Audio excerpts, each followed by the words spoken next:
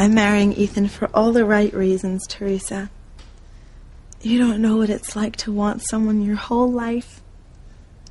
For as long as I can remember, I have dreamed of being Mrs. Ethan Crane. My mother's a pretty powerful grande dame of society, but nowhere near the level of Ivy. But when I marry Ethan and Alistair, God forbid, dies, I'll be on an even higher level than Ivy.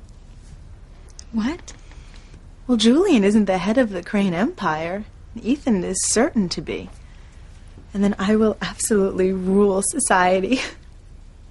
But you want to marry Ethan because you love him, right? Oh, of course I do. But as Mrs. Crane, I get both. Love and power.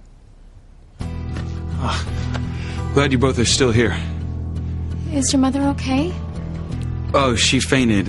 I called the doctor, but she was complaining that I shouldn't have, so I guess she's all right.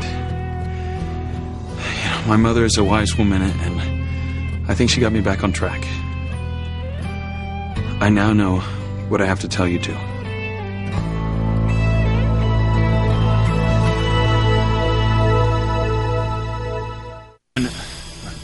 I hope I didn't frighten you before. How could you ever do that, my love?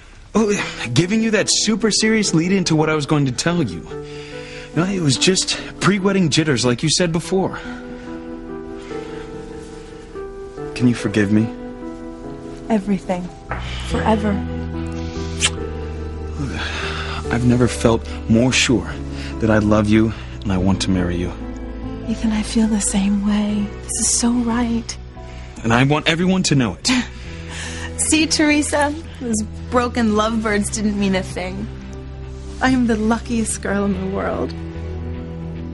Wait a minute. This is all wrong. What's wrong? Ethan's not telling you everything. There's more going on than he's saying.